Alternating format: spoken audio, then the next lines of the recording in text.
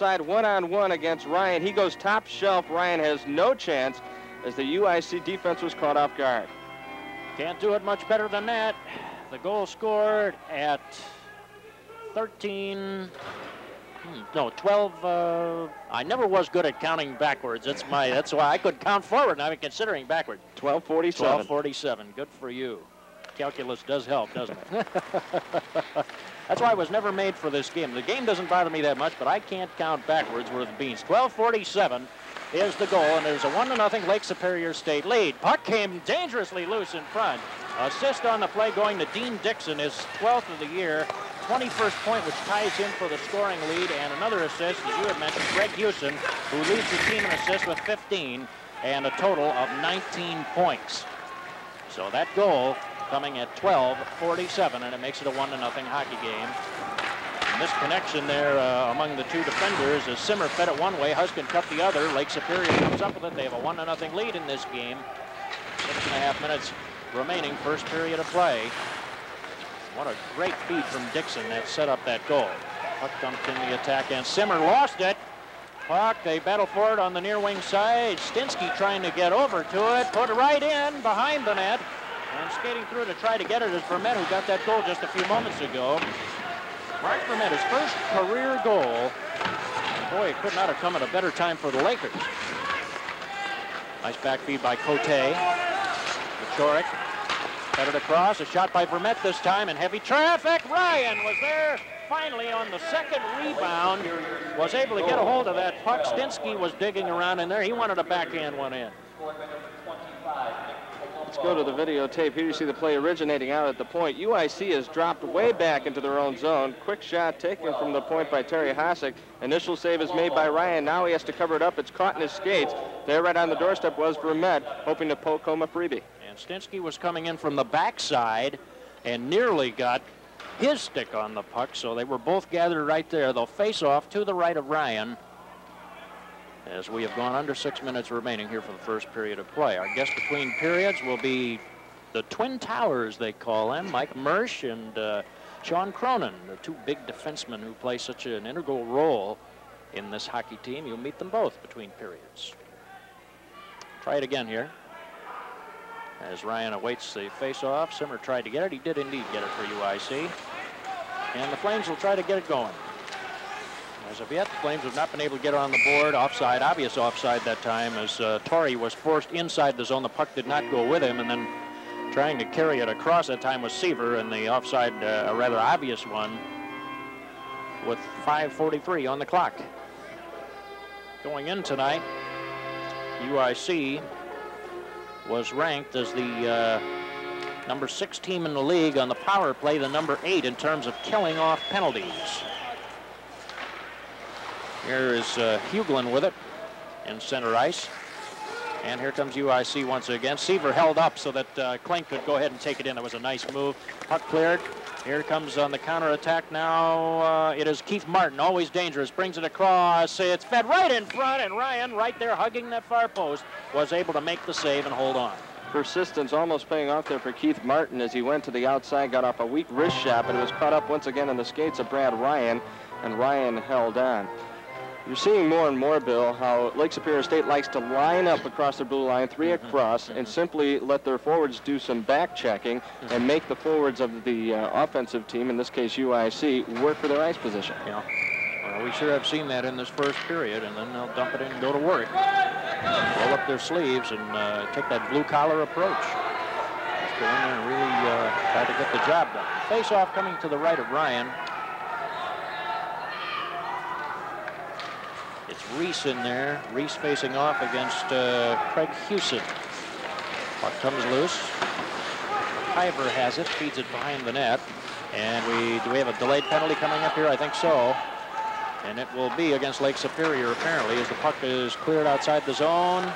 But UIC still has it. Reese, if he can get to it. Now the penalty will be called as the goaltender, Axelby, went behind the net. A delayed penalty call. And we will have the penalty coming up. Let's pick up the official's mic here, and we can find out as he comes over what the call is. All right, we won't get that. Tune into Sports Vision in 1986 to follow the Flames. Don't miss Sports Vision's coverage of basketball and hockey. The next telecast is set for January 7th when the Flames host Valparaiso in basketball. Right here, only on Sports Vision, Chicago's winners on cable. And while we were mentioning that, the official came over, and we'll get the official announcement here if we can as to what that penalty is. As Bob Henry, the referee, went over and whispered it into the ear of the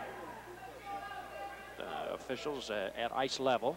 And so the man who's going into the box is Jim Rock, a junior from Sudbury, Ontario, number 5 scorer on the team last year. Don't worry about that. Put that up there. We'll get the guy. Believe me, we'll get the guy. Put another 2 up. Not sure. He says put another 2 up. This could be a 4-minute minor here. There could possibly be a bench penalty assessed in addition to the minor to Rock. 2 and 2. I think what referee Bob Henry is saying is that he'd like to assess the bench minor to Lake Superior State and afford UIC a 2-man advantage. Indeed, that's what it's going to be. So 2 minors, a pair of 2-minute minors here. Jim Rock is in for 2. The bench minor will be served by Mike Warris. So you have a Sudbury combination in the box right now, and UIC with a tremendous power play opportunity here. And we'll see what happens. Great opportunity for UIC to try to do something here. Almquist digging it into the corner, looking, fed across. Thought about a shot. It goes to Nelson on the near side. Nelson, and I'm not sure who that other man is. Puck fed in the slot. Nelson fanned on the shot. The second time he's been in that spot, and he's fanned on both of them. Clearing pass. The other man, Darren Alexander, was in there to start the power play off. So the Lakers have picked up their 3rd penalty here in rather rapid fashion. And the power play is on for UIC. Nelson winds up, cranks and fires it. Hit traffic. It hit a skate right in front of the net, or else that would have been in the back of the net. As a hit Almquist skate. Here's a feed right in front, and Almquist could not get his shooting hand loose for an opportunity to try to wrap one in. Here's Nelson, fed behind the net. Power play is on, and it is a 2-man advantage. Nelson thinking about it, a shot, and it hit a skate, and stayed in play. They'll try it again. Feed to Nelson, he drives another one and hit traffic. Boy, and I'll tell you, XLB is really getting a workout. Down to 54 seconds on this pair of penalties, these 2-minute minors. Darren Alexander fed over to the far wing side. Shot faked. Alexander got it back again to Nelson. He's taken the majority of the shots. Here he comes again, a wrist shot, and this one goes behind the net. And once again, UIC comes up dry. Have a 5-3 advantage and have been unable to score against this defensive team. Again, Nelson, and he drives it wide this time. Wide to the near side. Alexander keeps it in the goal area inside the blue line. 25 seconds remaining. Nelson again with an opportunity. Fed it across this time. Almquist couldn't drive it in. 19 seconds remaining on the penalty. Great opportunity here. UIC would hate to see this get past the boards. Puck tipped away. 10 seconds remaining. The zone will have to be cleared. Alexander with it. He dumps it in high off of the glass. 4 seconds left on the penalty. They battle for it. Trent Reese tried to get the puck away, centered at 1 second. The penalty is over. And believe it or not, Lake Superior State has killed it with no damage done. Grant Clark with it. Puck fed behind the net. Ryan there to set it up. Pressure was on, dumped it to the near wing boards. Almquist had it for a moment. Goes to center ice. Here come the Flames now. Klink brings it in. He's checked off of the puck, and he went hard to the ice. He's up, he's okay. Here's a breakout, a hard shot, and it's turned away. The shot taken there by Scott Johnson. It was turned away by Ryan. Kept in the zone, centering pass, and Johnson tried to jam that one in, but it was too high for him. To center ice, the puck goes. Boy, Lake Superior putting on the pressure, and the counterattack. Torrey brings it across.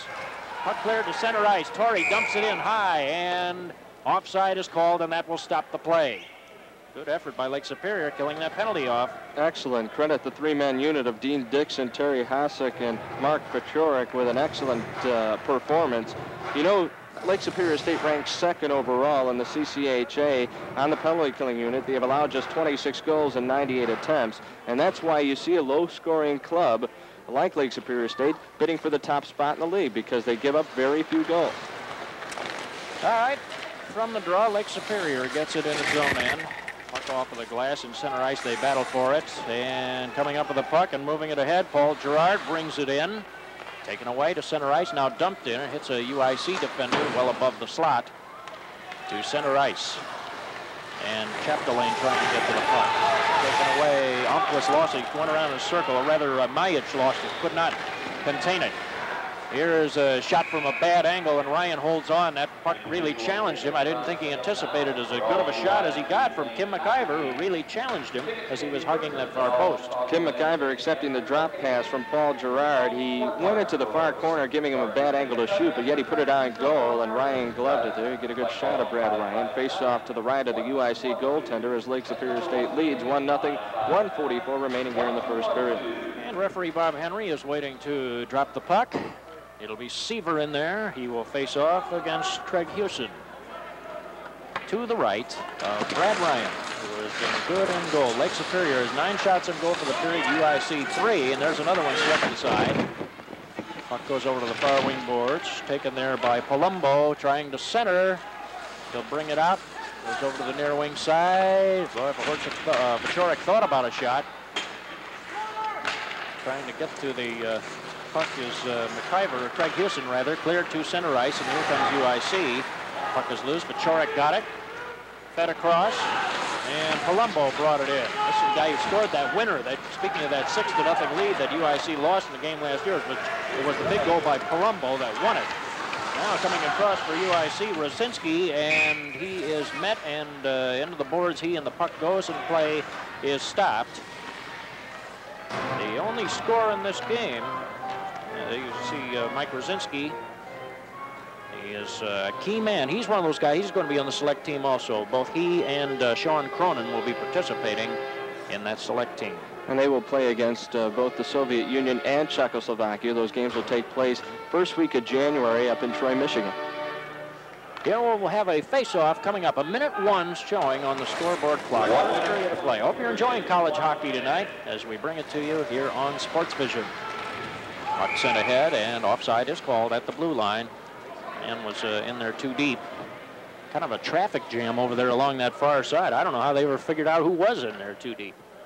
That's not an easy job, you know, being a linesman, trying to keep an eye on everything, especially in a situation like that where you have a lot of traffic. It's not easy to tell who's in and who's out. And yet they elect to go unhelmeted. They have the option to use them, but they don't, and I don't know why. Nobody said they were smart. Just that it was a tough job. Well, we're not in the business of running anybody down. We only say that facetiously, of course, but you're right. I wouldn't want to be out there without a helmet. Ryan with a nice kick save, knocked away high in the slot area as they battled for the puck. The shot came much on. Nice backhander in front. Ryan has to fall on the puck as the shot was taken by Grant Clark on a nice feed from behind the net, and Clark then tried to follow, but Ryan had covered it, and play had stopped by them. Once again, UIC having trouble behind their own net. There you see Scott Johnson. The centering pass comes out to number 14, Mike DeCarl. DeCarl with a quick wrist shot. He tried to go over the right shoulder of Ryan, but Ryan straightened up, made the save, and then flopped on the puck. Young freshman, several freshmen. He is from California. Mike DeCarl played in Covina. Actually, he got most of his experience in Minnesota with the Austin Mavericks of the USHL, United States Hockey League, that is to say, a minor league level for the amateur level. Puck going toward the direction of center ice, but kept in the zone. Ends up behind the net, battles on for it. Jim Rock going behind the net, trying to get to it. Over to the near wing boards. We have a 1-0 Lake Superior lead, down to 5 seconds remaining. He'll try to get off a last shot. It is cleared out of there with 2 seconds. 1 second, that's it. No offside. And so the first period comes to an end as there was only 1 goal in the period. And that's the scoring summary as we have it. Palumbo getting goal number 13, assisted by Dixon and Houston. The time of the goal, 12:47 for the period. That made it a 1-0 hockey game. Shots on goal for the first period. How about that? Lake Superior generated 9 here, Chris, and UIC only 3. Yeah, UIC, I thought, had the better of the opportunities early on in the game, but then they decided to back off, and it cost them later on. Palumbo caught UIC off guard and notched his 13th goal. Well, between periods interviews coming up. We told you about them. Mike Mersch we're going to be meeting along with Sean Cronin, so stay tuned for that, and you and I will be back. We'll review first period action. All next, coming up here on Sports Vision. The home of king-size discounts is Ray Harrah's King Nissan, the Midwest's largest Nissan dealer. Ray Harrah, the king of Nissans, believes nobody sells Nissan. Meet during this intermission two of the guys who really have a lot to say about what happens on this hockey team and are very vital elements. One of them, the guy we're going to talk with first, is Mike Mersch. He's from the north side of Chicago, northern suburbs of Chicago, in the Skokie area, and a very integral guy. He won the Unsung Hero Award, kind of an unofficial award that they hand out around here. Mike, great to visit with you, and kind of size up this season. Let's chat a little bit about the team goals, because I know you're very interested in the team element and the contribution that you make. Let's talk a little bit about where you see this team right now, these Flames, and where they hope to get. Well, the first part of the season we're struggling along a little bit, and while we're coming upon Christmas time, this is starting the second half of the season, and hopefully the second half we can pull it up a little bit. You have a background, came from Skokie, Illinois. Give us an idea how a guy from the Chicago area gets into the game and just the route that he follows. Well, I grew up, around Chicago where hockey's not quite that big as in other states, and I just stuck it out. Went to high school in Notre Dame and played 4 years there. Ran into some good coaches, some good people along the way, and just kept working at it, and things just came along. You're a guy who went to junior college. You took the junior college route, and how did that fit into the play? I guess you ended up, College of DuPage, wasn't it? Yes, I played there for a year and got a lot of exposure out there, and happened to just catch eye of Mike Kemp, who was recruiting here at the time. Yes. And ended up here, playing here. Well, you got to know Mike very well. That's good to know. Mike is at the University of Wisconsin now. I've had a chance to work with him in some telecasts. He's an outstanding guy. You're quite a weightlifter, I understand. Give us an idea what the regimen is. Do you keep it up during the season? During the season, I try to go 2 days a week with practice and games and all of that. Can't go all out like during the summer, but just enough to keep in shape and keep things going. Mm-hmm. How do you go about setting your routine in terms of how much you'd like to be able to lift? During the summer, I just work out a lot with the guys on the team, and really don't set much goals. Just work at it, and the goals tend to come as you work. All right, Mike, look, we want to thank you very much and all the best to you. Go out and get them tonight. All right, thank you. All right, Mike Mersch, our guest. When we come back, we'll be visiting with the other half of what they call the Twin Towers here at UIC. That's not Sampson and Olajuwon, that's Cronin and Mersch. We'll be back to talk with Sean Cronin in just a minute. It's been called a macho soap opera. Cronin. Sean, congratulations. Give us the circumstances under which you found out about the honor. It happened in the locker room. I really didn't know anything about it, and the coach came out and said that he'll be missing another player with the select team, and mentioned my name. It was quite a surprise. Mm-hmm. You are from Michigan now. What were the circumstances that you decided on UIC? Well, they were real interested when I played in juniors in Detroit, and they kept after me for the 2 years, talked to me a little bit, and I would like the school down here, and I also have relatives in Joliet, so I decided to come down. Oh, that's great. That's great. What, did Val Belmonte recruit you, or what were the circumstances on it? I was Mark Mazzolini. Sure. I was with him for 2 years, and he was a really fine coach. You also are an avid weightlifter. I would imagine you and Mike probably spend a little time together. It seems to be like a team sport almost these days. When did you get attached to weightlifting? When did it become important for you? Oh, about 5 years ago. I really enjoyed it. My friends lift a lot, and they like keeping in shape, so I just went with them, and I caught on, and I really enjoyed it. Sean, on every team, we know there are guys who have to be able to carry the load and protect their players, the so-called, I don't know if you call it enforcer role or what you might describe it as, but usually, traditionally, the defensemen play that role of making sure that things go right physically on the ice. How do you handle that responsibility? Well, I like to look after my players. If there's being on the ice, if that could help them out a little bit to go in the corners a little more, I like to help them out. It's a team sport. And if it makes our freshmen feel a little more comfortable out there, I'll help them out. Yeah, exactly. What'd you get the nickname The Wall? Tell me about that. Well, it happened my freshman year. It seemed like when people try to run into me, they kind of usually got the worst end of the deal. I believe that. But it just stuck with the last 3 years. All right, Sean, all the best to you. Thanks for taking time to chat with us. Thank you. All right, Sean Cronin, our guest. When we come back here between periods, Chris Mattson and I will be reviewing the play on the ice and looking ahead to the next period right here on Much paced, it seems, Chris, kind of a game. Both clubs playing pretty much true to form right now, Bill. As we may mention in the pregame, Lake Superior State elects to dump the puck a lot and chase it. And UIC, on the other hand, they've tried to carry the puck over the Lake Superior State blue line. They've been caught up ice simply because Lake Superior likes to line up across that blue line and force the play. That first goal was set up, and we're going to have a chance to watch it again. Dixon's feed was tremendous on them. Excellent feed by Dixon across ice. Here you see Palumbo coming in. He simply outraces the UIC defense. He now has Brad Ryan one-on-one. Goes to the forehand. Let's fly with a quick wrist shot over the left shoulder of Ryan for a 1-0 tally, and that was all she wrote in the first period. Dixon and Houston on the assists. Made it a 1-0 hockey game. How do you assess the performance of the goaltenders we've seen here? I think they've been excellent. I think Brad Ryan has done very well in his own zone, cutting down the angles, because he was caught in a couple of 3-on-1, 2-on-1 situations. On the other hand, Exelby has pretty much gone uncontested in this hockey game. A couple of early chances for UIC. Of course, they squandered the two-man advantage on the power play. All right, well, stay tuned. We have second period action coming up, and we'll see how it goes as the Flames tangle with the Lakers next here on Sports Vision.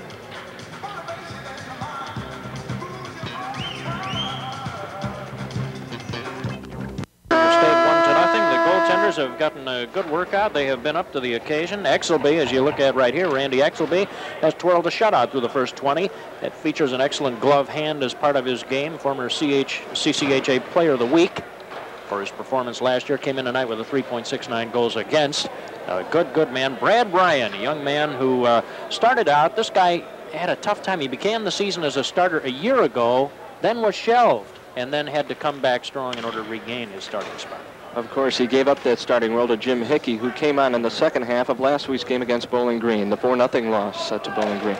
All right, the team's reverse ends. The Flames will move from left to right as we begin the second period. They are in the light-colored home uniforms, the light-colored tops anyway.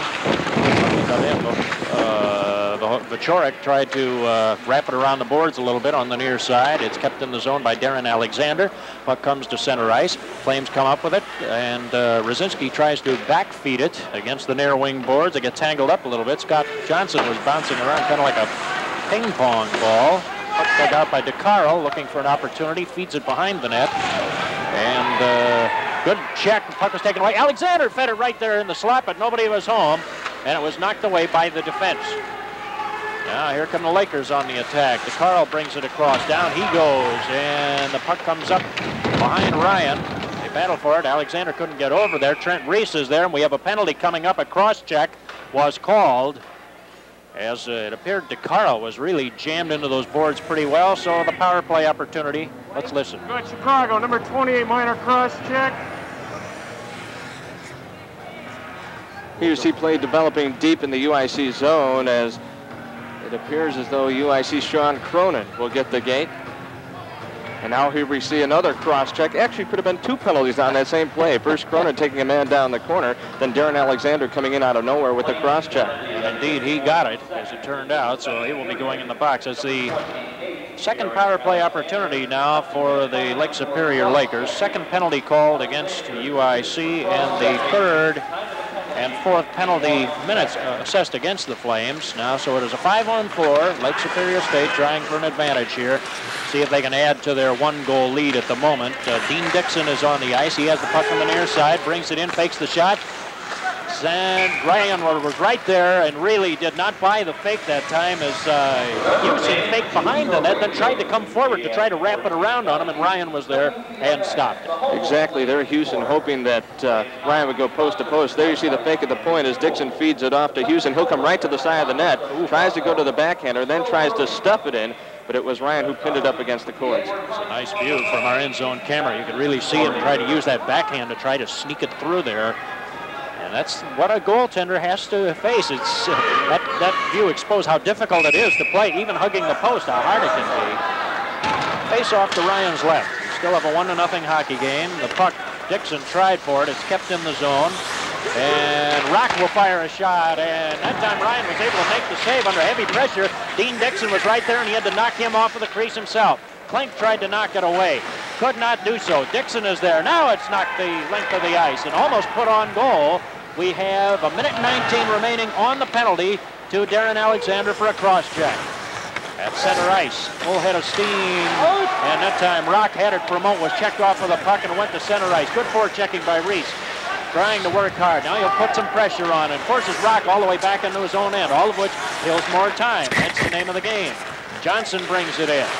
Feed by Dixon right in front, and Ryan was there as he anticipated. Scott Johnson kind of breathing down on him and held on to the puck. Once again, Dixon working the puck, and Brad Ryan equal to the task. You get a good shot of the UIC netminder. Yeah. Young man who has really responded in the last few games especially.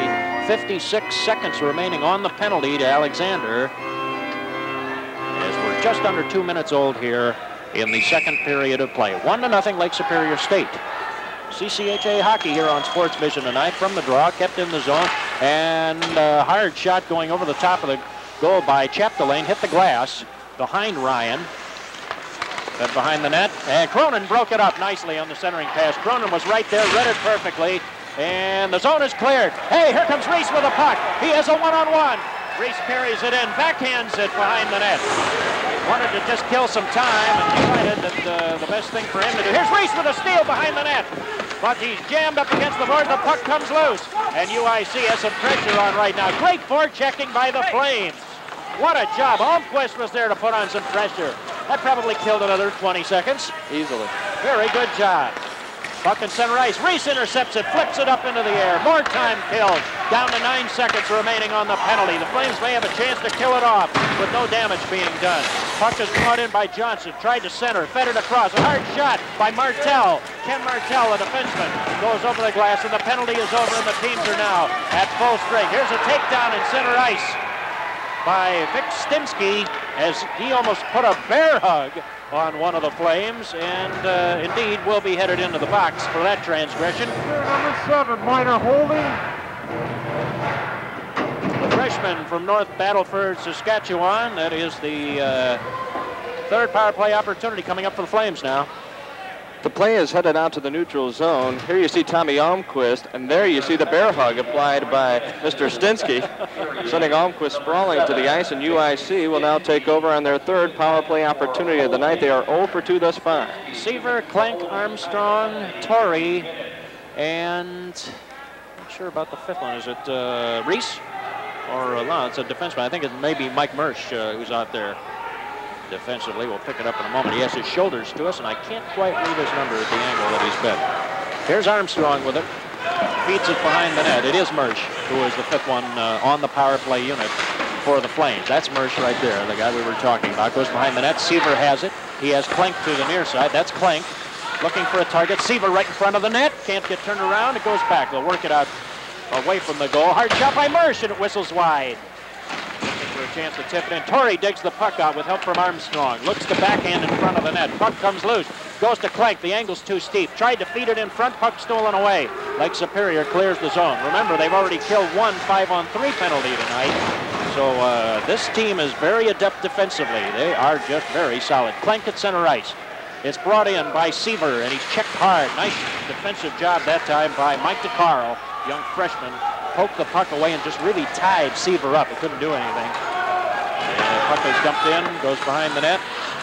Mersch dumped it in over to the near wing boards, and the zone is cleared. And we now are looking at 57 seconds left on the penalty. Darren Alexander, we have a line change for the Flames. And around, kept in the zone. Torrey goes over to get it. Has Clank in front of him. Here he comes. Feed to Clank. He'll bring it in. Looking. Pass up the middle for Rosinski. Was cutting right up the slot. And, nothing going there. The feed in front. Clank was broken up. Nicely done. And the zone is cleared. Once again, Lake Superior State. Nothing fancy, but Dean Dixon. Now hard shot. And that time Ryan had to turn that one over the glass. And 20 seconds left on the penalty. The clock stopped at 15:20 remaining in the period. Dean Dixon trying to turn the tides against UIC, trying to come up with a shorthanded tally and spot his club a 2-0 advantage. There you see him one-on-one, fakes the slap shot, cuts inside, takes the shot using Alexander as the screen, and Ryan makes the deflector save. Well, Ryan challenged to his right. You see that puck flipping clearly out of play, coming right up in your direction, the viewers at home. 20 seconds left on the penalty, and they'll face off to the right of Brad Ryan. We've had only one goal in this game. Nick Palumbo scored it At the time, we thought it was Mark Vermette, the young freshman, number 23. It turned out to be Palumbo, number 25, and that's the only goal we've had in this game to the moment. They battle for the puck. Still loose in there along the near wing boards. And now they'll go ahead and stop playing. We'll have a face-off coming up to Ryan's right. Frank Reese was in there trying to jam it. Mike Mersch, the guy you heard from between periods, and junior from Skokie, Illinois, plays at Niles, Notre Dame. The unsung hero. Classic example. What all that all means, I don't know how much of a hero he is, but we do know he can't sing. That's why we say he's unsung. Out of the zone, it goes to center ice. Lake Superior with it. Chapdelaine, who had an earlier penalty, and an offside is called as the penalty expired simultaneously with the calling of that offside. The team's now at even strength, and we'll have a face-off in center ice. Once again, Lake Superior State frustrating the Flames on the power play. Flames are now 0 for 3 on the night. They came into this game ranked 6th in the CCHA. They are now just 16 of 25 in league play. And 3 power play opportunities for the Flames tonight, 2 for the Lakers. Neither team has been able to do anything in terms of scoring on the power play. So the defenses have predominated here tonight. It's been a defensive-flavored game. From the draw, Chapdelaine gets it, feeds it across, and trying to go in is Scott Johnson for it, and the automatic offside is called as Ryan went back and touched the puck. And of course, it didn't really matter anyway. Once it crosses that goal line, the offside is automatic, and so this one will be coming the full length of the ice, and the puck will be dropped to Exelby's right. So you get a good shot of Coach Val Belmonte in the Argyle sweater, seated directly in the middle of the UIC bench. Belmonte, rather, in his 4th season with a 34-92-3 record. He's done a great job here. Don't let that record confuse you or deceive you for 1 minute. He took a very difficult situation here, has come a long way. For those of you that are interested, you'll be happy to know that Val Belmonte is wearing an identical pair of socks to that Argyle sweater, and that is a man who is well dressed. Well, we have a little altercation away from the action, and I don't think they're talking about socks. Nelson is in there for the face-off. And tied up there by Grant Clark. Far wing boards, they go for it. Buchland missed on a check. Here comes Lake Superior out of there. As they bring it through space, puck is dumped in. Clark was a little hesitant about it at first, brought it in, now comes up with a puck. We had somebody lose some of his gears, a little gear loose on the ice. One of the gloves, I think. Here's Scott Johnson behind the net. Checked into the boards. Good job by Huglin. And whoa! And then we had one of the Lake Superior players, DeCarl, kind of swung that stick a little high. I was worried he might catch somebody with a butt end there. Nearly did.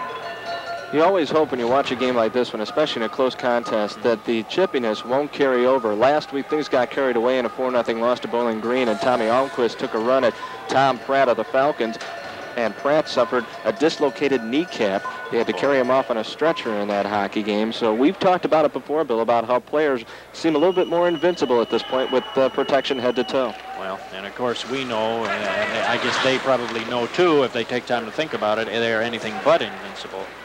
And I share your beliefs. I like to see the finer elements of the game, as you see an offside there. This will be coming back. I like to see the finer elements of the game portrayed. And I think that's the great thing that college hockey can bring us that perhaps we don't get as much from the National Hockey League as we'd like to see. At the college level, we can see these the finer points of the game emphasized and perhaps a little bit less of the physical nature of it. Well, of course, most coaches are going to a control-type offense, as you're seeing a good shot right there of Scott Seaver, who played 2 seasons with arch-rival Ferris State before coming over to UIC. 6 minutes old here, second period of play. It is a 1-0 hockey game, and they'll draw to the right of Seaver, or to the left of Ryan, rather, and going into the corner is Stinsky. Kind of challenged there a little bit. Puck comes loose. Seaver is there to get it, feeds it across, and that caught between the skates of Paul Torrey. Now Klink brings it in, knocked off of the puck, and we have a 3-on-2. Cote brings it across. He is checked there. Puck comes through. And a hard check thrown there by Mike Warris, the junior. He served that bench penalty earlier in this game. He was drafted by Winnipeg. There's several players who were drafted in the NHL here and are on the ice tonight. Puck nearly comes loose. Oh, man, a lot of body scattering. Here's a hard shot, and Ryan just got a little bit of a stick on that and was able to turn that one aside as the shot came from Clark just inside the blue line, and a whistle stops play and a penalty. will be called here. I believe Sean Cronin's going to go off for interference as referee Bob Henry made the signal right in front of us at the scorer's booth. Cronin takes a seat, and with that, Lake Superior will move to their third power play opportunity of the night. They're 0 for 2 to the moment. UIC. Penalty. Number 3, Sean Cronin, a 2-minute minor for interference. Cronin, 2 minutes for interference. Time of the penalty, 6:35. 6:35 is the time of the penalty, and so the 2-minute power play that will be on here. And the power play unit for Lake Superior includes Jim Rock. We'll pick up the rest of them in a moment. Rock is on there. Dean Dixon, kind of a sniping centerman who is capable of doing a pretty good job for this team. Grant Clark is on the ice. That's Dixon with it. We were just talking about him. Also, I think Scott Johnson is in there right now. Nice little back feed. Puck is brought in, and Dixon tried to carry it over. He got a feedback from a teammate. We'll go in the near wing boards. Craig Hewson rounds out that unit. That's Hewson with a puck now. Looking for a target. Feeds it. Hewson, return pass. Here's a hard shot in front. Ryan was there, made the save on it. As trying to get in front of it was Nick Palumbo, the other member of that unit, and the only goal scorer here tonight. And so play is stopped. We talked about it earlier. Gerard has a wicked slap shot from the point. A little bit of give and go, comes right back out to the point, and Gerard just one times it. And there you see UIC coming over as both Mersch and his defensive partner. In this case, Steve Hughlin coming over and helping out goaltender Brad Ryan, who held on and forcing the face-off to the left of the UIC goaltender. Jamie Huskin has come onto the ice here to try to help kill this penalty. Seaver is on the ice. Mersch, you can't miss it, or excuse me, Knutson, 6-footer from Roosevelt, Minnesota, is on the ice. We have 1:24 remaining on the penalty being served by Sean Cronin. Normally, of course, he would be used extensively in penalty duty as well, but in this situation, he's going to have to watch his teammates do the work for him. They'll reset in here as Henry Reamer, I think that's Henry Reamer in there. Yep. Oh no, that's Knutson in there on the draw. Did get it, but the puck went over and fed in behind the net. Armstrong, I think, is also in there to try to help kill off a portion of this penalty. Here's Gerard, look for the big shot, a hard howitzer, and it's driven off of the glass. Man, can he fire that puck? He can really make that biscuit move as well as anybody we've seen. Here's a shot that hit traffic in front of the goal, and UIC was ready for that. Seaver comes up with it and drives it out of trouble. Goes all the way down the ice. Make it Armstrong, or Darren Alexander, rather, who got done on that crunch. And here comes Lake Superior State now as the puck goes to center ice. It's brought across, feed to the near side, and it goes to McIver looking for a target. Fed out front. Here's a hard drive, hits traffic right in front. The rebound, Ryan managed to steer it to the side. The rebound by Scott Johnson, who was there at point-blank range. Here's Hosek looking with it. Here's a drive, and a shot was blocked. Didn't get much steam on it either as Jim Rock that time fanned on the shot, and it was blocked by the defense. Down to 14 seconds remaining on the penalty. Here's Gerard. Feeds it over on the near side. Rock with it. Looking for a centering opportunity. Hosek looking. Feeds it and going behind the net. Little wraparound attempt. Ryan turns that aside with no difficulty. Penalty is over. The teams are at even strength. And we may have a delayed penalty coming up here again. Delayed penalty coming up, and it will be against UIC apparently, as they finally were able to clear it. Jamie Huskin finally got his stick on the puck and cleared it, and we'll see what this is about. White winner, high stick. High sticking is the call, and that will put Darren Alexander in the box for the third time in this hockey game. That is the fourth penalty against UIC. Or fifth, excuse me, fourth, correct that, fourth, and so the fourth power play opportunity coming up for the Lakers, in which they have been dry. Here's the announcement. I think it's simply a case of where the lesser of two evils are canceling each other out. UIC ranks 8th on the penalty killing unit, while Lake Superior State at the same time ranks 7th on the power play efficiency ratio. penalty minutes assessed for the game stand right now at 6 for UIC, 10 for Lake Superior. But in this situation, they've had a couple of recent ones here assessed. Excuse me, let's make that 8 apiece. 8 apiece. We take that back, as each team has had 4 minor penalties here. We have players going down just inside the blue line, trying to get that puck out of trouble, and play is stopped. There you get a good shot of fiery freshman Trent Rees, who did an excellent job out at the points, forcing the play, and in turn falling on top of the puck, forcing the faceoff inside the UIC blue line. Hard-working young man. Played in the Alberta. They have a junior league there that's very well known. Boy, Lake Superior, you see they're going to do a little work on his nose. He's drawing a little bit of blood. Lake Superior in shots total for the game 15-3 over UIC. That means UIC has not had a shot in the second period through the first 9 minutes. How about that?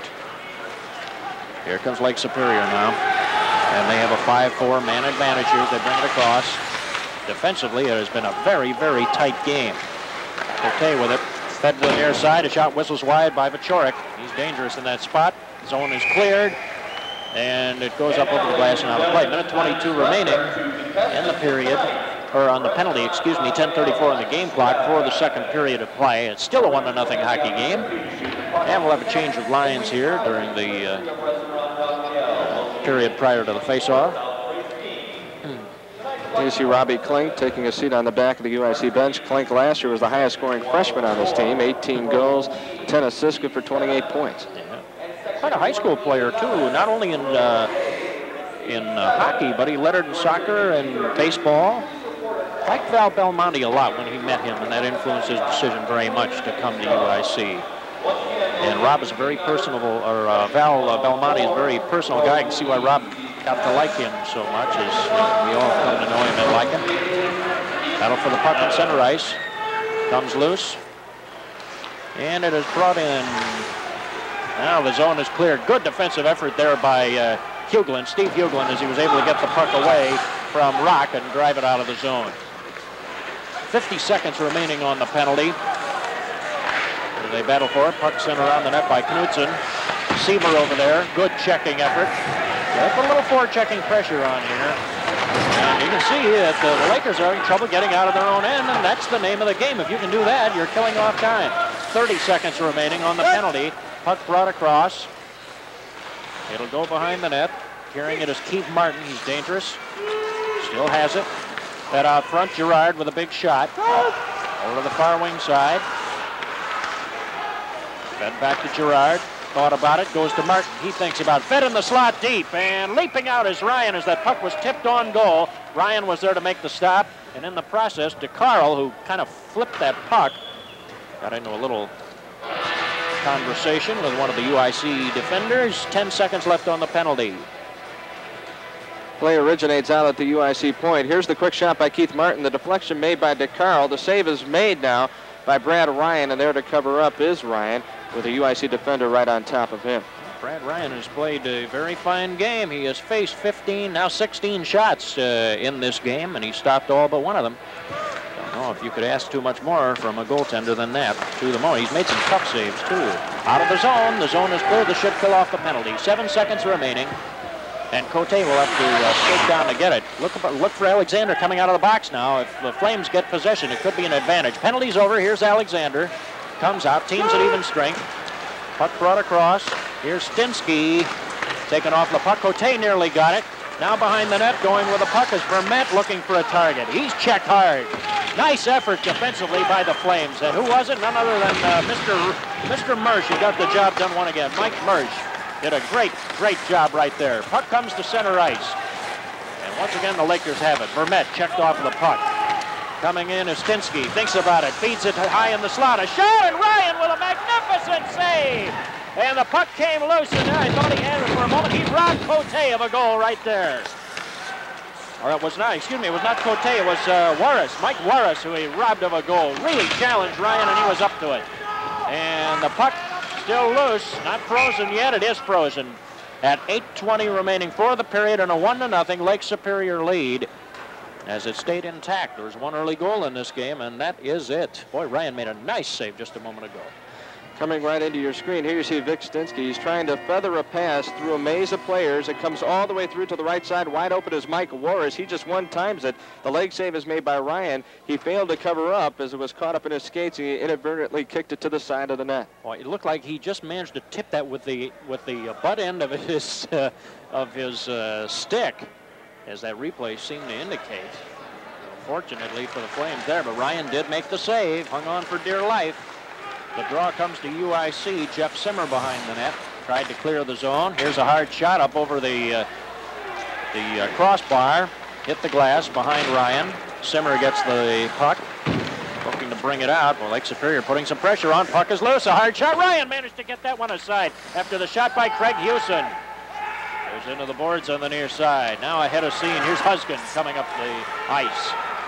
Puck is brought in. Reese on the right. Here is puck nearly taken away. Rosinski was trying to do something with it. Get over the far wing side. A shot was nearly put in by one of his own players. That puck was nearly put in by Jim Rock by accident. Almquist with a check at center ice. Flames come up with it. Reese brings it across. Reese feeds it through traffic. Puck came loose, high in the slot, and trying to get to that was Harry Armstrong. He was checked off of the puck. Zone is cleared. Simmer thinks about dumping it back in, puts it high up into the air, and that time Exelby came way out and feeds it around the glass. We have a whistle sounding, and I wonder if he held on to that too long. Oh, we had a player down in center ice.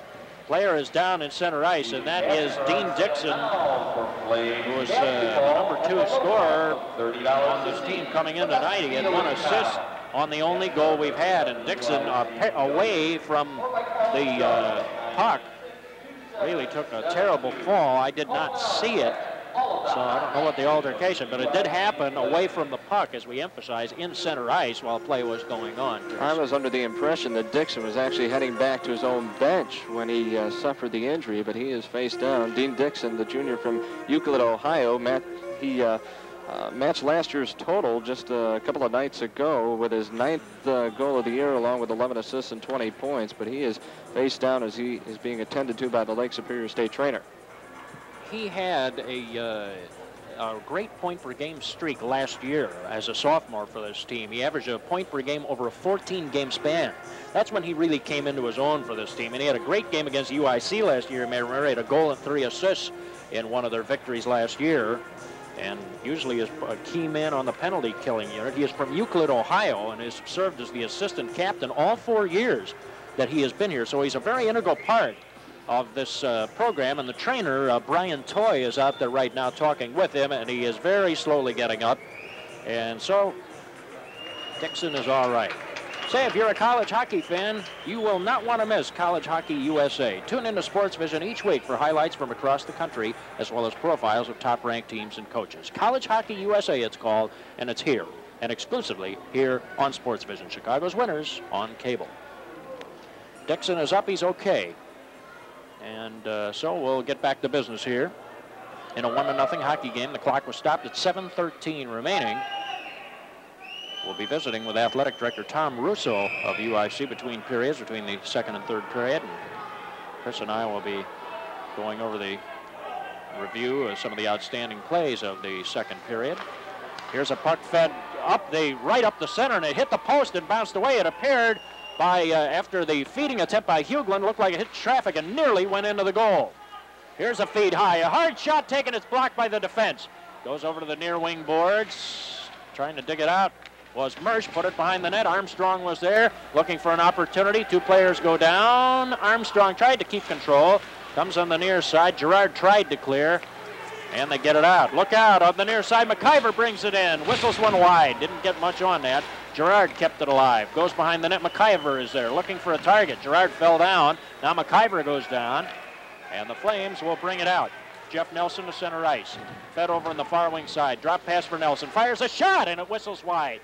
Over on the near wing side, Lake Superior comes up with it. They have a 1-0 lead in this hockey game. McIver brings it across. Goes on the near side to Grant Clark. Behind the net, or make it to Rock, who fed it behind the net.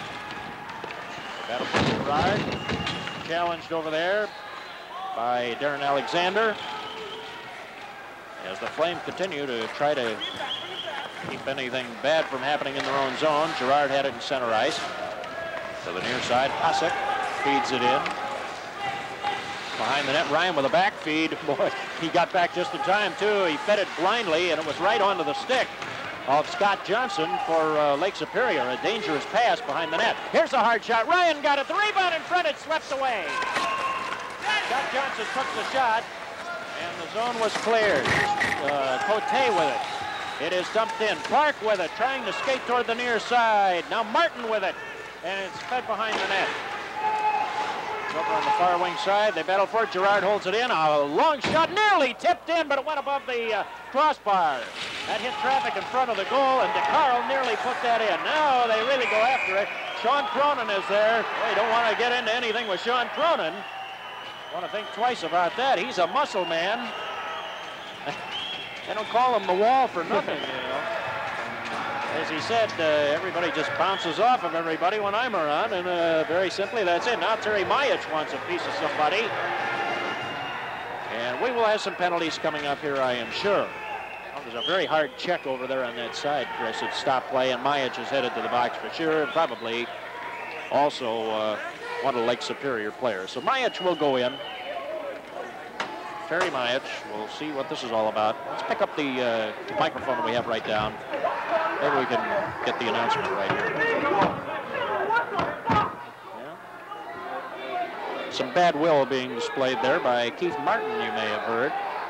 A little bad language in the process. Well, how about this? He skated out of the box and wanted a piece of Majic. I would be very surprised if Mr. Martin does not get a match penalty.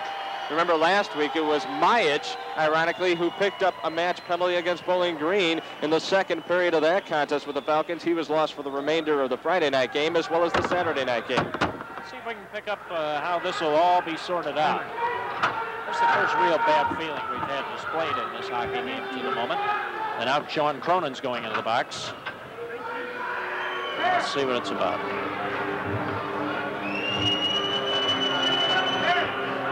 They're discussing it.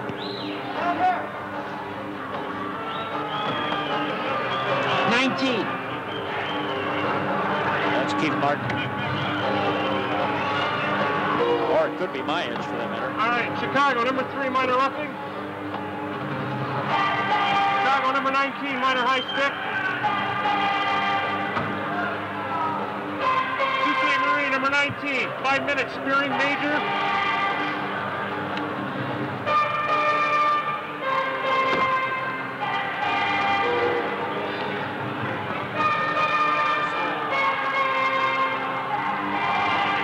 We've got 5 spearing in a game of 12 cases for number 19, okay? So you're going to have 5 on the blue side and 2 minors on the white side. There you have it. Let's see if we can relive this a little bit on how it all happened. Playing the UIC zone, there you see Martin gloves up, one-on-one against Sean Cronin. Cronin forearms him. Martin takes out his own man. Now Cronin is trying to hold on to the puck for ice position and gain a face-off to the right of his own goaltender. He throws an elbow and lets Martin go flying. Now another Lake Superior State player comes into the fray, and that's when it all broke loose along the near boards. Cronin pinned up against those boards. There you see Armstrong with a strong arm on the Lake Superior State player. And then off at the top of your screen, you can just see their skates now. That was Majic and Martin going at it once again. And that's where the fracas all broke loose. There you see Martin with a stick to the chest of Armstrong, and the referees intervene. Once again, a strong case for helmets for referees and linesmen. Oh, you're really right about that. You get no objection for me on that, Chris. How'd you like to be Keith Martin right now? How'd you like to substantiate the fact that you're a criminal justice major? Well, he's seeing the justice system in action one way or the other, I guess, isn't he? All right. Well, we had the announcement, high sticking against Majic. Cronin with a rough. Those are the 2 minors. Then a 5-minute major for spearing against Martin, plus a game disqualification. That's what we have. So this will be a 2-minute power play for Lake Superior, will it not, to start, and then a 3-minute power play the other way for UIC. Exactly. Okay, so we'll have 4 against 3 here initially. as the announcement is being made, the penalties came at 14:49. Yes, I did count that myself without any help. All right, we'll go from center ice. Now, actually, look at a rather full scoreboard here. You see all the penalties assessed. And so now it's a triangle zone defense, I believe most teams use. Here's a puck that took a rather unusual ricochet off of the one of the boards, and makes me wonder if one of the doors was closed all the way there. My goodness. Mersch trying to clear his own zone, but he got it inside the penalty box and came right back out. Face-off inside the UIC zone with Lake Superior State leading 1-0 on a goal by Nick Palumbo that came all the way back at 12:47 of the first period. 13 penalty minutes assessed against the Lakers tonight, 12 against UIC, as it turns out. The puck is cleared. And, of course, with UIC being shorthanded, they have the privilege of icing the puck legally. Down 4:54 remaining in the period. All the penalties will be expired by the end of this period, but it'll be very tight on that. Dixon brings it across, still carrying the puck. Look out, a backhander. Ryan, a magnificent save, rebound, goal! Ryan stopped the first one, but the rebound was followed in, and it is goal number 2 for Nick Palumbo. His 14th goal of the year. He has both goals tonight. The rebound shot after the miss by Dixon. Dixon and Palumbo teaming up once again tonight. He goes one-on-one, goes right around Mike Mersch. He'll come in uncontested on Ryan. Ryan makes a magnificent save on the backhander, but there to pick up the pieces was Palumbo. He stuffs in goal number 14 on the season, a 2-0 Lake Superior State advantage. 4:41 remaining in the period. We'll pick up the announcement here. Out of play for number 25, Nick Palumbo. Second of the game, 14th on the season. The assist goes to number 4, Dean Dixon. Palumbo from Dixon, time of the goal, 15-19. Same combination as before. Palumbo got the rebound, put it in the net. It's a 2-0 hockey game now. And one of the men is out of the box. The teams are now at even strength. And a power play will be coming up a minute 13 seconds from now. We have 4:22 on the game clock. Here's a feed right across the slot area, and Cote came up with it for a moment. Now it's driven out of the zone, and going back to get it is Alexander, but Sean Cronin beat him to the puck. He's one of the guys who was in the penalty box. Puck fed ahead. Brzezinski will bring it in. He's been a quiet man tonight. Brzezinski looking toward the near side, taking off the puck, and the zone is cleared. Cote will bring it in. Here's a hard shot by McIver. He hangs on, and then the goaltender is run. The goaltender was run at right there as Ryan took a wicked fall on the ice. Mike Juarez coming right up the gut, and I think that's about where he hit him, was right in the gut. Tough night for Brad Ryan. He's played outstanding. Here you see the drop pass. Quick shot taken there. Quick save, and now here you see Juarez come in out of nowhere. He simply goes around the UIC defender and labels Brad Ryan. Ryan sprawled on the ice. He is now up and about, getting his wits together. Takes a drink of water, puts on the glove hand, face off to the left of the UIC goaltender. 44 seconds remaining on the penalty to Majic. 3:44 remaining on the penalty. By the way, Stinsky is serving the penalty for Lake Superior, I should mention, which possesses a 2-0 lead in this hockey game. 3:50 remaining for the period. UIC trying to come out of its own end. 34 seconds away from a power play. Mike Mersch. He'll feed it behind the net. And UIC coming out of its own end. Cronin, or excuse me, that's Huglin with it. Behind the net. Huglin looking, straight ahead advance to Armstrong. Brings it to center ice. And fed Mersch on his right. Puck came loose. And Nelson comes up with it. Close to a power play advantage now. 9 seconds left on the first penalty. And then the power play will be on. And really, it's almost imperative that UIC score. Chapdelaine behind the net. Feeds it over to the near wing side. Penalty is over. Now the man advantage goes the other way. The power play is on for UIC. They have not connected yet. Here's a hard shot, and Ryan is there. Thought about dropping it, but decided to hold on. Was frustrated that he could not drop it anywhere, but it made the right move to hold on under those circumstances. And I think the word frustrated pretty much sets the tale here for UIC tonight. They are very poor getting out of their own zone. They have gotten boxed in. Excellent forechecking turned in there by Scott Johnson as well as Dean Dixon. As they hemmed UIC in their own zone, they failed to get out of their zone, yet they have 2:52 remaining on a major penalty. So even if they score, they would continue to have a power play opportunity. Yeah, so this is a golden opportunity. This is one where you really want to especially go at it if you can. This is the 4th power play opportunity for UIC that they are on now. Puck stolen away. Well, you're not going to do anything power play-wise if you don't have possession of the puck. That's rule number one. Dean Dixon with it. Now the Alexander comes up with it. Look at Dixon go to work, just putting some pressure on. Nothing comes easily against this team. Nelson to center ice. Here comes UIC. Alexander, or excuse me, Brzezinski carries it across. Looks for a target, fires a hard shot. It hit traffic and was to Exelby's right. Counterattack. It's a 2-on-3. Puck carried over, and Dixon finally gave it up. Here's Brzezinski. Feeds it ahead to Almquist. Straight up the middle. Off the board. It hit a skate. And Almquist got the rebound high in the slot, a backhand, a rebound right in front, and it went behind the net. Waiting for it the time it was Brzezinski who tried to feed it. A clearing pass kept in the zone. Alexander fired a long shot. It was blocked by Dixon. It's a 2-on-2 breakout. Dixon pulls up. We'll have a change as he dumps it into the corner. New set of penalty killers coming on the ice. Minute 51 remaining on the penalty. 2 minutes even on the game clock. Second period. Almquist tried to bring it across, kicked it across, and now it's cleared to center ice. And UIC will have to reorganize here. Everything coming hard.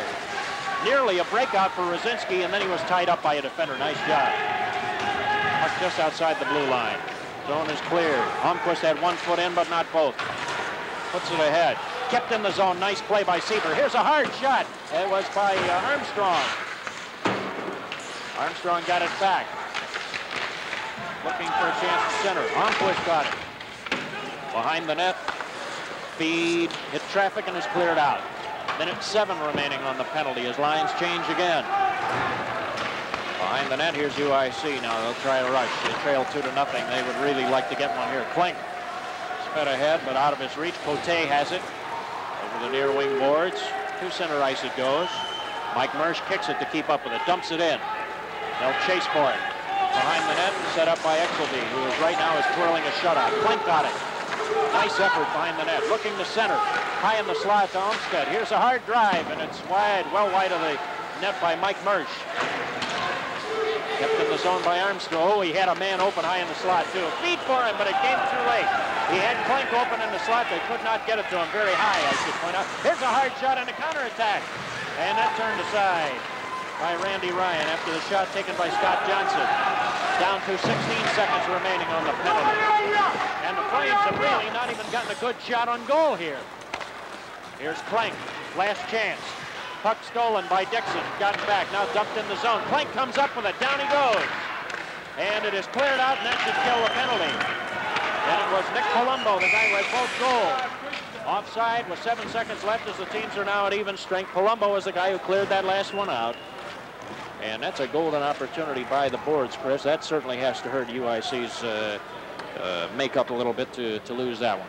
Flames staring perfection right in the face, better known as the penalty killing unit of the Lake Superior State Lakers. They have now killed off 5 power play opportunities on part of UIC as you get a good look at the freshman Jeff Simmer of UIC. Face-off will now take place to the right of goaltender Exelby of Lake Superior State. Knutson on the draw for the Flames. Well, you got some shot numbers just a few moments ago that are absolutely incredible. We'll be telling you about them here at the end of the period. Should probably hold pretty close to what they are now. They're unbelievable for the game if those numbers hold. And with only 7 seconds, there shouldn't be any radical change. Excuse me. And so they'll face off. Knutson, they're trying to get the draw on it. Puck comes loose. They battle for it. It was kicked by Almquist behind the net, and with that, the period expires. And once again, we have Huskin running over just to check and make sure his goalkeeper, one of his teammates, is all right. And a very frustrated Brad Ryan looks over to our left. He's not a very happy guy as he sits behind his net and just kind of leans on it, wondering what I have to do. There was 1 goal scored in the period to make it a 2-0 hockey game. It was Nick Palumbo from Dixon at 15-19. The shot summary for the period is really incredible here. Stands at 12-1 for the second period for a whopping 23-4 advantage. Wow, Chris, that seemed the team could generate only 4 shots. Well, here UIC is just going to have to put on pressure offensively. 3 of those 4 shots were taken by defenseman Mike Mersch. as you know, UIC is obviously struggling in the offensive zone. If I was Randy Exelby, I would simply have brought my homework to this hockey game, because he could have taken a timeout and done it in the amount of shots that he's faced here tonight. Only 4. There you get a good shot. Ed Exelby, a junior from Toronto, Ontario. Ironically, his father, Claire, played for 8 seasons in the Canadian Football League. Yeah, that's right. Played with Montreal and with Toronto. So he comes from an athletic background and is performing very well, twirling a shutout through 2 periods. He's in search of his 8th win of the year. And here's a guy who would like to record win number 6 if he could. He's from Faribault, Minnesota. Brad Ryan. So we're set for 3rd period action. The team switch ends, and from the draw, UIC has the puck. Over led for Rosinski. Going behind the net as Trent Reese couldn't quite get to it. So the Rosinski line is on to start this 3rd period of play. Kick by Almquist, goes behind the net. Reese tried to center it behind the net. Hugelin tried to keep it in, pass right through the slot. Rosinski just couldn't quite trip the hammer on it. Now a reverse shot there, tried by Reese, and that was flipped wide of the goal. Well, it looks like UIC has come out with a little pressure on Reese. Hits the side of the cage, tried to reverse it. Almquist behind the net, tried to wrap it around, and that one is blocked by the defense. So UIC comes out smoking here in the 3rd period. Hugelin, did he keep it in? Yes, he did. Reese feeds it up the slot. It's kicked around and nearly right on goal. As guy who had trouble, Terry Hosick, had trouble hanging on to that puck and really kind of misplayed it. Icing as Lake Superior is able to clear the pressure, at least momentarily, so this one will come all the way back. Bill, as I made mention moments ago, the key to a good offense is flooding the zone and forcing the defenseman to cough up the puck, and that's exactly what UIC did there. Both Almquist and Rosinski with excellent opportunities in the opening seconds. Just 53 seconds have passed as Lake Superior State still leads in this hockey game, 2-0. Paul Torrey's line has come on. Torrey will center the line here and tries to get the puck. It's loose in the crease. Rosinski was in there. And here's a hard shot. It hit Rosinski's stick, or Plank's stick right in front of the net, and I think it may have bounced away. That looked like it was ticketed for the upper right-hand corner. Lake Superior State comes out of there with it. They have yet to put on a rush in this game. Puck cleared to center ice. Sean Cronin with it, dumped right back in and on goal. That counts as a shot from center ice. So the near wing boards presented right into the crease. What a perfect picture, perfect pass by Seaver. But nobody was home to put it away. That's when you talk about flooding the zone. Here's Cronin with a shot. Keeps it in the zone. Now it's cleared to center ice. Waiting for it is Alexander. Pumps it right back in, and we had offsides called. This one will be coming back. Cote went back to get the puck, but this one will be coming to center ice, and we'll have a line change. That's a little bit more like it as far as what UIC is capable of doing offensively here, Chris. As you look at Matt Cote in your picture skating off to the Lake Superior State bench, I agree, Bill. UIC definitely putting on the pressure here in the early going. They're doing an excellent job pinching it from the points also. And they can take a few liberties with this team because they're not a big scoring team, so that's perhaps some of the conversation. Mayach lost the puck to center ice, fed ahead by Scott Johnson. Coming in on the far wing, Lake Superior State. Johnson feeds it back across to the near side. That time they got their connections mixed up a little bit as Chapdelaine cut in the other direction. Puck is loose. Nelson gets it. Tries to feed it ahead. Still in the zone. Scott Johnson fires a shot that's well wide. Cote tried to reach over and get it. Could not. It's fed in on goal. Lofted high up into the air. Johnson trying to dig it out. Set behind the net. It hit one of the players right in the shoulder. Cote, rather brief rest did Cote. He came right back on the ice. Jimmy, that's a Mike Warris rather behind the net. Warris gets it back. Looks for a target.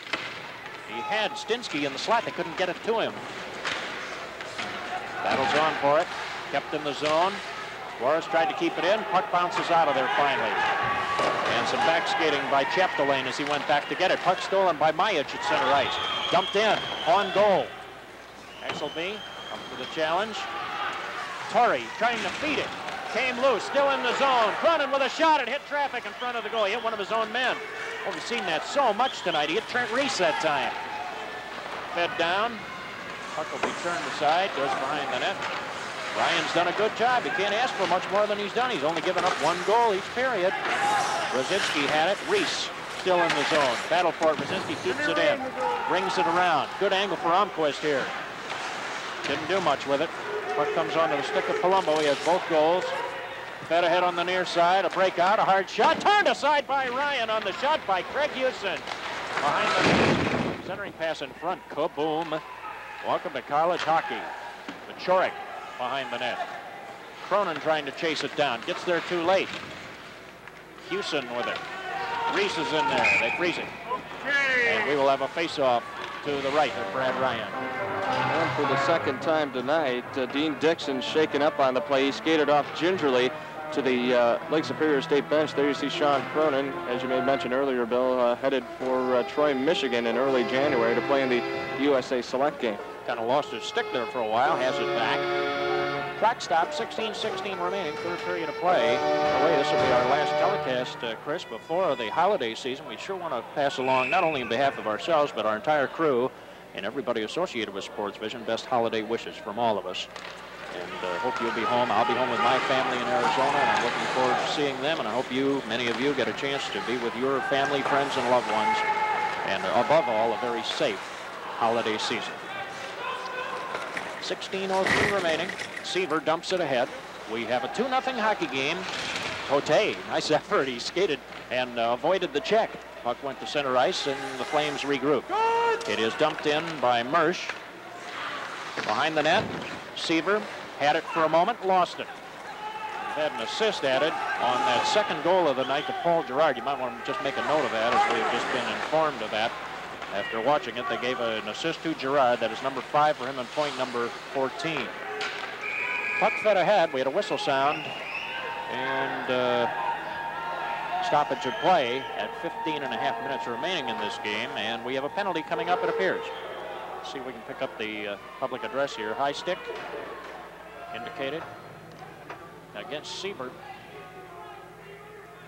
And so he goes in for the first time here tonight, and this will be penalty number 7. Let's pick up the announcement. Period, number 23, Scott Seaver. A 2-minute minor for high sticking. Seaver, 2 minutes for a high stick. Time of the penalty, 4:30. And that will mean the 6th power play opportunity coming up for the Lakers. And the Lakers on the power play thus far tonight, as you may have mentioned, 1 out of 5 in their previous attempts. They are also now make that 22 out of 104 overall. So that works out roughly to in the 21.5% area, somewhere right around there, which would be about average, maybe a little under. So the Flames will have to, before they can try to scale the wall here, they have to fight off impending doom. So the first order of business is get this penalty over with, then see what they can do as far as scoring. Puck is dumped in. Power play is on Ryan. We had a whistle and an offside as the puck came in from center ice behind the line. And so this one will be coming all the way back. And we'll have some line changes here. UIC in the middle of a line change. There you see Jamie Huskin going off to the bench. Last year he amassed 10 points behind 3 goals and 7 assists. The UIC coached by Val Belmonte. Lake Superior State coached by Frank Anzalone. Both coaches in their 4th season behind their respective benches. And they've done great jobs, too. Anzalone is going for victory number 62. He's a University of Buffalo grad and tried out. He played, was drafted by the Rangers, New York Rangers, tried out. He coached the Waterloo Blackhawks before taking on this college opportunity, and he's really made the most of it. Frank Anzalone in his 4th year at the school with the Lakers at Lake Superior State. In center ice, Houston brings it across, still carrying the puck. Tried to drop it back to his teammate Dean Dixon. Boy, it's good to see him up and skating all right. He took a terrible fall, as you know, in the 2nd period. UIC deep in its own net. Penalty time remaining, a minute even. They've killed off half of this penalty now, of it being served by Seaver for high sticking, and the puck frozen on the near side. And so the clock reads 14:25, the game clock, 55 seconds on the penalty. And this will be, we'll have another line change. First players coming in here now. And they'll face off outside the blue line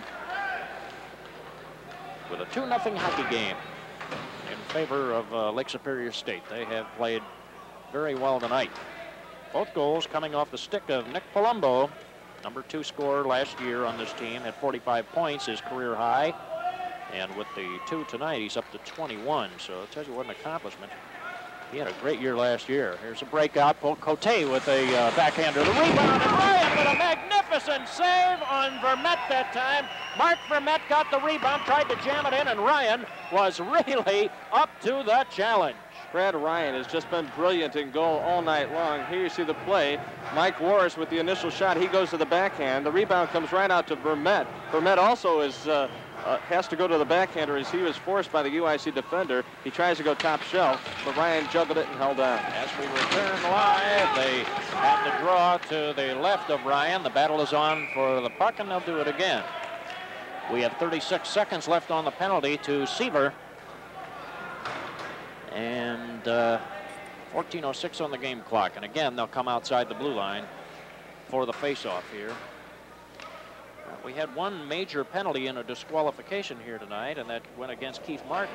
And his presence will definitely be missed. He's a good scorer. I mean, he's right up there, 16 points on the year. He ranks among their leading scorers. From the draw, it's Juarez once again.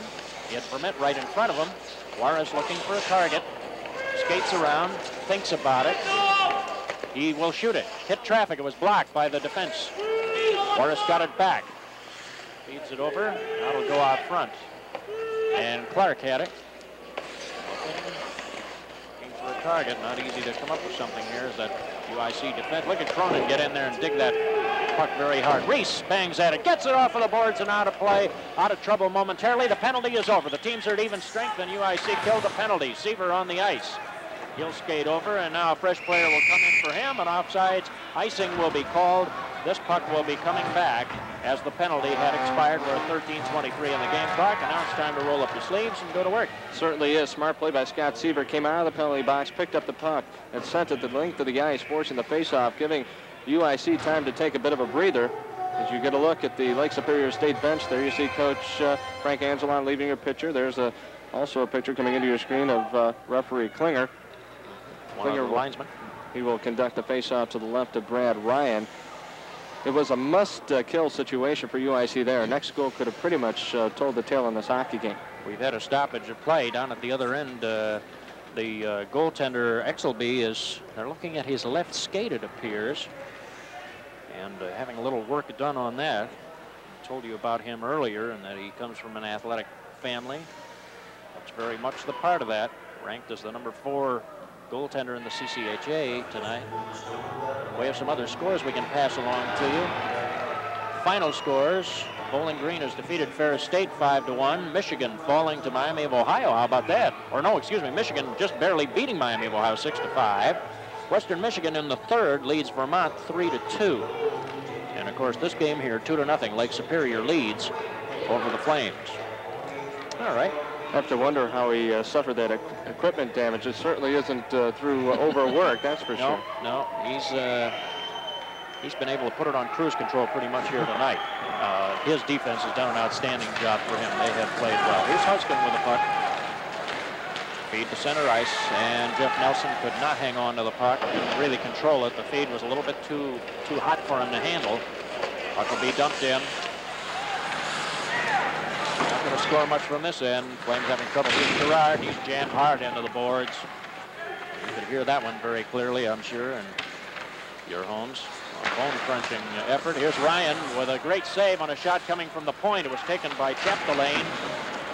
Head to the near side, and it is brought out. Nelson trying to get to the puck. Came away. Simmer had it for a moment. Now a little backhand flick by Majic. Good skating effort. Backhanded feed, and UIC there to intercept that. Rinked around the boards, and they jam it up. Simmer dug it out. Armstrong off of the boards on the far side to center ice where Pachoric is waiting for it. Tries to feed it ahead, but UIC players are there. Here's Reese, brings it in, runs into one of the officials, blocked his path to the near wing side. Trying to go in there and get it. This time with Scott Johnson. Cleared out. Just out of the reach of Almquist that time. Flipped to center ice. Johnson with it. He has a 2-on-3. Johnson looking for a target. Fires a shot. Blocked by the defense. Ryan had to play the deflection there as that puck snuck through the defenseman. And Ryan, very good reactions that time on what was not an easy puck to play. Scott Johnson trying to tee it up from just inside the top of the right circle. There you see, he just gets a piece of it. It's like a knuckleball in baseball. As Ryan tried to cover it up with the stick, right on top of the plate is Mike DeCarl in hopes of poking it home, but Ryan would have none of that. He covers it up. It's still a 2-0 Lake Superior State lead with 12 minutes exactly remaining here in the third period. Hoyt Wilhelm never threw a better one than that, did he? Of course, all those years for the White Sox. Remember Hoyt? He was probably one of the greatest pitchers I ever saw. Jimmy Pierce always told me he was the toughest pitcher he ever faced was Hoyt Wilhelm with that knuckleball, and we saw hockey's equivalent of one just a moment ago. They'll face off to the right, 1 second off of the time remaining. To the right of Brad Ryan. Face off, and a good effort by Dean Dixon as he nearly was able to carry the puck from the face-off. Boy, that was pretty fancy stick work. Pass to center right, Brzezinski has a full head of steam. Here he comes in on goal! Mike Brzezinski, goal number 7 of the year, and point number 26, and that breaks the drought for the Flames. Mike Brzezinski putting the Flames on the board. They had been shut out for 5 straight periods. Here he is one-on-one against Grant Clark. He simply outraces him, goes right around his man. He has one man back. That's Randy Exelby. He goes top shelf over the right shoulder, and it's a 2-1 Lake Superior State advantage. Mike Brzezinski, what a player out of Wheeling, Illinois, his 8th of the season. Played at Wheeling High School, and a very, very fine player. We had him as a guest in one of our recent telecasts. He was on that blue line last year. Remember Colin Shin and Ray Stazak? Boy, an outstanding, outstanding line. He is the only returning player. We'll pick up the announcement on the goal. Scored by number 12, Mike Brzezinski, his 8th of the season. He is going to 21, Trent Reese, and 28, Aaron Alexander. Reese and Alexander on the assist after the goal was scored.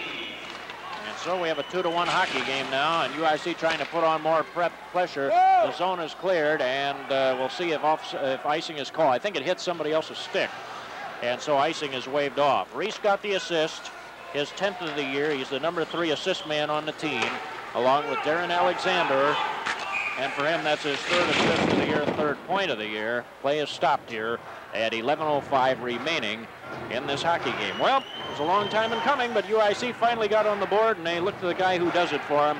Mike Brzezinski went in and got the job done. He has definitely put up some very impressive numbers for UIC in 3 years. Overall, he has now played in 92 games. He has 54 goals, 76 assists for 130 points exactly. And once again, UIC will be penalized by referee Bob Henry. Well, and there you had an advantage, some things that could happen potentially very good for this team. And then Klink is going right back into the box. We'll wait for the announcement on this. We have not had it as of yet, so there apparently is some confusion as to what it's all about. Happened so quickly. Rob Klink going in the box for 2 minutes. And we'll wait and pick it up. So once again, UIC at a disadvantage. Here's Girard. He has that big booming shot. Puck fed right through the slot. Oh, man, a dangerous play, but Houston could not get to it. Here's a hard shot coming from just inside the blue line. It whistles over the top of the goal mouth. That shot was taken by Jim Rock that time. Look at them battle. Players just flying in there trying to get the puck loose. Rock tried to dig it out. Battles on for it. Behind the net, McIver was looking for it. McIver got it out. Here's Girard. Look out. A hard shot right in front. And it got all the way through. Ryan pointed to his pads and said, I have it. Let's blow the whistle right here. 10.5 minutes left, and on the penalty, a minute 25 left. And I think he was just as surprised as the rest of us that he did have it. The shot taken from the point by Paul Girard. Dixon was setting up the screen out front. Here you see the shot by Girard. He tees it up from the point. That's Dixon in blue out in front. He's being hounded there by Sean Cronin. The save is made between the pads by Ryan, and there you see him motioning over to Bob Henry saying, hey, I have the puck. Let's whistle the play dead. You won't see a better save than that. A screen save. How that puck snuck through, I don't know, and how Ryan saw it, I really don't know. Still in the zone. UIC having trouble getting it out. But Chorik is looking for an opportunity. Here's a hard whistler just going wide by Stinsick as he really let one rip. Another drive right on goal, and Ryan made the save on that one on the second shot by Warris, I think, who let it go from just inside, or was Cote make it, who let it go from just inside the blue line, and that was a ripper. There you see a look at the Iron Man for UIC tonight. Ryan has definitely kept him in this hockey game. Puck comes out to the point. Here's Cote. He just one-times it. The save is made by Ryan, and he elects to cover up, and wisely so. From the draw as we return live, Lake Superior still has it. UIC cannot get it out, and I'll tell you what, if they don't do it sooner or later, they're going to pay the penalty for this. Here is Johnson feeding it back. Cote thinks about it, fires, hits traffic, and bounces to the right of Ryan. Here's a golfing shot going up and away. A little bit of frustration there perhaps by Mike Mersch as he just tried to flip that puck out of trouble. And once again, UIC cannot clear the zone. Mike Mersch wisely giving his teammates a breather as it was once again Lake Superior State taking it to UIC, hemming it in at the points and letting their point men let fly with the shots and let their forwards wreak havoc out front. 53 seconds left on the penalty being served by Klink. It's imperative that this be killed with no damage done. Obviously, that goes without saying with a 2-1 deficit facing the Flames right now and 9:58 remaining in this hockey game. The draw will come to the right of Ryan this time. Klink is in there against Dean Dixon. And Lake Superior gets the draw. It's fed Cote. He had to scramble to keep it in. Good block effort, but almost a high stick there by Knutson. He's up in the air, kind of batting at that puck. And kind of taking a swat at it a little above belt level. And this one will be coming out of the zone as play was stopped. High stick whistled there by referee Bob Henry. That will force the play all the way back into Lake Superior State country. That's about the first time in 5 minutes that UIC has seen this end of the ice. It really seems like it, doesn't it? 45 seconds left on the penalty. Vachorik comes off the ice. Mike Mersch comes off. So we've had some personnel changes out there now. Still 5-on-4 in favor of Lake Superior State in a 2-1 lead in the hockey game. Trent Reese got the draw. Feeds it behind the net. Now a little forechecking opportunity if they can do it. Seaver trying to dig it out. Reese working hard. Seaver gets the puck away and keeps it in the zone. Puts it on goal. Reese trying to follow up and forces Exelby to put it behind the net. This is the type of pressure that you like to see UIC put on. Reese had it for a moment. Nearly lost. Puck brought out. Fed across to the far wing side. And Dean Dixon has to go over to get it and feeds it in. Ryan sets it up behind the net. Man, and they really jam after it. Cronin trying to get there. He's challenged by Vermette. Goes over to the near wing side. Pressure is still on. Brought out of the zone. 1 second on the penalty. Penalty is over. Klink comes roaring out, and the teams are at even strength. There's Klink, the man who just served the penalty. 9 minutes left in the hockey game. And very much the Flames in need of a goal here. Here's a puck stolen, a hard drive, and it hit traffic. Hit a skate and bounced high over the goal, but still in play. Almquist let the shot go.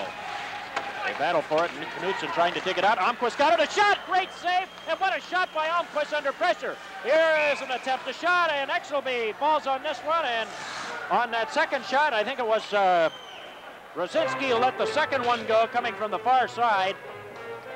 And we have a stoppage of play. Boy, some good action near the goal here. Tommy Almquist showing great puck control, great patience. He comes out of the fray. He lets the defenseman commit himself. He takes the shot.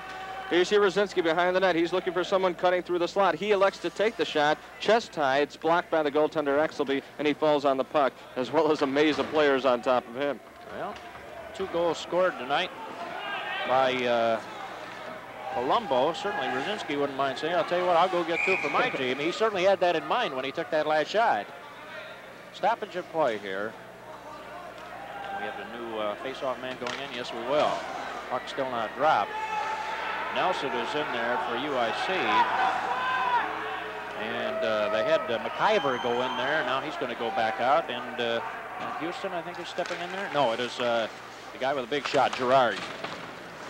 From the draw goes behind the net. And Lake Superior is starting to feel a little pressure here. Nelson trying to dig it out. And they stop play. 8:29 remaining. We've had only 1 goal in the period, but it's on UIC's side of the ledger.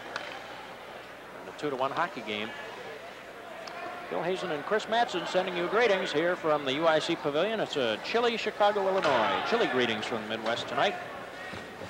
But this is a great place to watch a game. It's a light crowd, probably the lightest of the year because of the weather, but still, it's a good place to go to watch a game. Mersch let go a shot, and Exelby just turned that aside. Came from inside the blue line. Behind the net. Rock. Into the boards.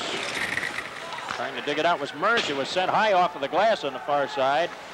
25-5 shots on goal right now in favor of Lake Superior. A shot, and this one's turned aside as Nelson got off a ripper.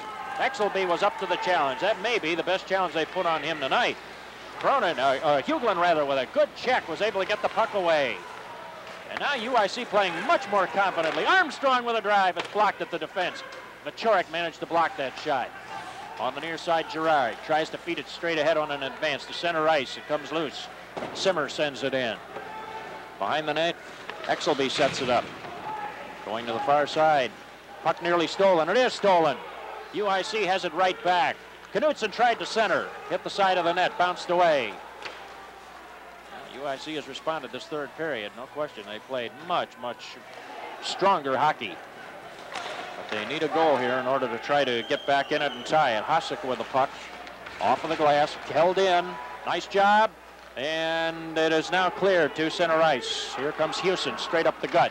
Now the shot taken out of play by Scott Johnson as he brought it just inside the blue line and let one go. Hit a stick and bounced over the glass. UIC definitely picking up on that goal by Mike Brzezinski and setting the tone here in the last 3 or 4 minutes. They've done an excellent job offensively. As you take a look at the UIC bench, there's Simmer now sitting down. The Flames trying to snap a 2-game losing streak in the CCHA. Both losses coming at the hands of Bowling Green just a week ago, while these same Lake Superior State Lakers have won 4 straight in CCHA play. I believe it. They look very good. Reese and Dixon on the draw. UIC comes up with it. Flames trying to come back from behind. Here's Cronin. They did this against Michigan State in a recent game here. Came back from behind to win. Here's a pass. Almquist, boy, could not control it. It was just a little bit too hot for him. 3-on-3. And offside. That winger on the far side game was over as the pass was played to him. Then it was Palumbo coming in from the far side. And so this will be coming back. The Pavilion, of course, one of the more spacious surfaces in all of college hockey. It's the largest college-owned arena in the United States. It seats about 8,802 for college play. And every seat is a perfect, picture-perfect seat. Delightful place to watch hockey. I've watched games in here from the upper deck and the lower deck. All delightful. Reese with a hard shot. Nice glove save by Exelby, and he holds on.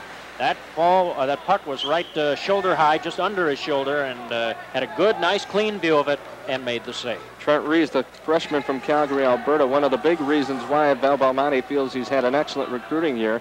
One-on-one against the Lake Superior State defender. In that case, it was Cote. Here you see the play just outside the zone. He comes inside, one-times it. There you see it. Glove, make that face high. It's gloved by goaltender Randy Exelby, forcing the face-off to the right of the Lake Superior State goaltender. He caught that biscuit on the fly. And of course, that's one of his strengths, Exelby. He has an excellent gloved hand, so the chart goes on him, and we saw it right there, certainly. From the draw, here's Almquist. Shot hit traffic. Rebound in front, and Knutson tried to fire. Pass right in the slot. Knutson couldn't get to it.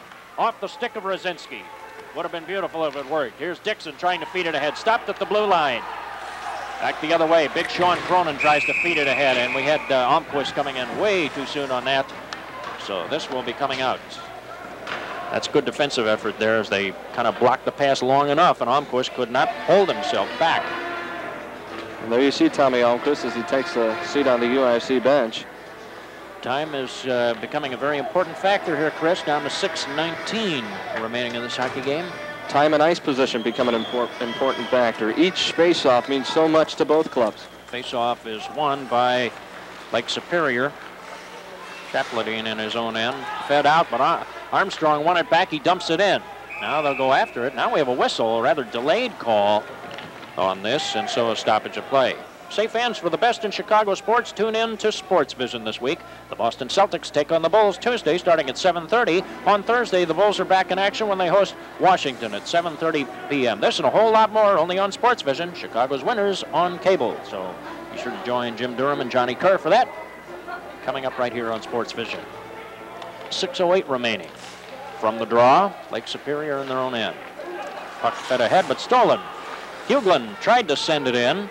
Knocked away. Clark carried it. We had a whistle outside of the blue line, offside. This will be coming out. Clark was kind of held up at the blue line, had a little trouble getting across, and that confused his winger, who went in on him. So we'll have a line change for UIC here now, as the clock frozen at 5:58 remaining. From the draw. Puck stolen away. Great effort that time by Seaver. Look for a centering opportunity there, trying to get to that puck was Paul Torrey along the near boards, and whoa, a couple of players went down. Just lost their balance. I don't think anybody was throwing anything or any punches or anything. It's just players lost their balance. That can happen from time to time. Plank looked to put a little spill, as did Chapdelaine. Well, with 5:48 remaining in a 2-1 hockey game, no one wants to take an ill-advised penalty at this point. Oh, yeah. Could prove very costly in the outcome. Indeed, ill-advised would be the key buzzword on that. Torrey will be trying to win the face-off here and battles for it, but notice here in the later stages of the game, how much the face-offs are all going to Lake Superior State. They've won the last 3 or 4 in succession. And that is a very, very important factor. Now at center ice, Torrey with a hard shot on goal, and he tested Exelby from a long, long range. Kept in the zone, centering pass. It's over the top of one of the UIC players, Plank, who was trying to go get it. Torrey looking behind the net. He has Plank in front. Hit the side of the net on the centering pass. Well, they almost had a connection right there. Oh, and a hard check as one of the UIC players, Trent Reese, really took a hard check. The clearing pass is called for icing. This one's coming back with 5:07 remaining. Let's make it Seaver was the guy. I want to give him proper credit because, man, he really got hammered. He got stapled into the boards that time. Seaver simply telling his opponent, if you're going to park in the corners, you're going to pay the meter, and that's exactly what happened there. He lowered the boom, lowered his shoulder, and sent Matt Cote flying. Well, we'll have a face-off coming up to the right of Exelby. Remember, about the last 3 or 4 have all been won by Lake Superior State. Knutson is in there this time for the draw. Not sure who is in there for Lake Superior. This is Stinsky. Stinsky is in there. Vic Stinsky, a freshman. In there against Knutson, a senior. And Mr. Jacobs, the linesman, will drop the puck. I want to make sure everything is in proper decorum here. They're not going to drop that puck until everything is proper. Here is Almquist fanning on a shot after UIC finally got a draw on one. Then they fan on the shot. Vachorik to center ice as the zone is cleared. Stinzik tried to keep it alive. Well, Almquist really came from the back and hammered him. And down he went. Here's Almquist now. Looking, Stinsky couldn't wait to get a run back at him because he really had the boom lowered on him just a few